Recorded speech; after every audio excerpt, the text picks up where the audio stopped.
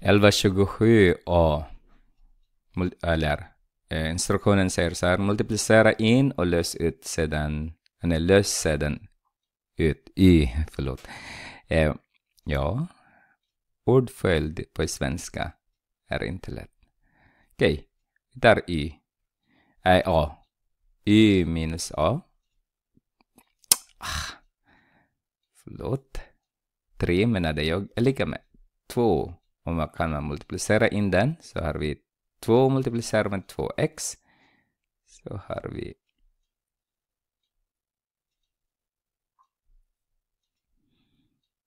(4x). Och sen multiplicerar 2 med negativ 4, negativ 8. Så har vi positiv 3 där. Jag vill ha y själv. Så positiv 3 där så att det blir 0 den här. Så y är lika med 4x minus 5. Eller subtrahera med 5 om ni vill göra på det sättet. Okej, ska vi ta b. Y minus 7 är lika med. Om vi multiplicerar negativ 3 med x så får vi negativ 3x. Och sen om vi multiplicerar in negativ 3 med negativ 2 så får vi positiv 6.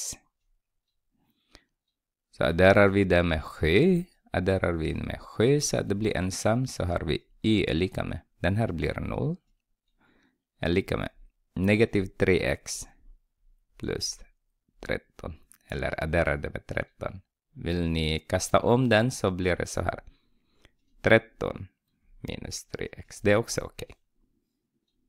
Men väljer ni att skriva på det här sättet, det är också okej. Det är inget fel med det. Men oftast så undviker man skriva negativ först. Det var den estetiska grejen i matematik också. Det finns estetiska grejen också i matematik. Att det skulle se bra ut också. Samma sak så med språket. Okej, vi tar C.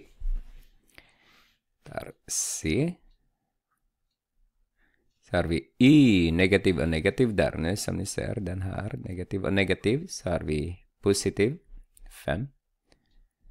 Och sen 7 multiplicerar vi in. Så har vi 7x. Och sen 7 multiplicerar negativ 3, negativ 21.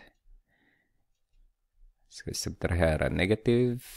subtrahera 5 till båda led. Så att den här blir 0. Så har vi bara y kvar. Så har vi 7x minus 26. D. Vi har exakt samma. Den här är negativ. Bägge två är negativ. Så har vi positiv 11. Är lika med. Men däremot negativ 6 multiplicerar med x. Negativ 6x. Och sen vi har negativ 6 multiplicerar med negativ 1. Vi har positiv 6. Vi subtraherar. Så har vi y är lika med negativ 6. Den här är 0 nu. Minus 11. Inte 11. Förlåt. Vad blir det? 5 ju. Negativ 5.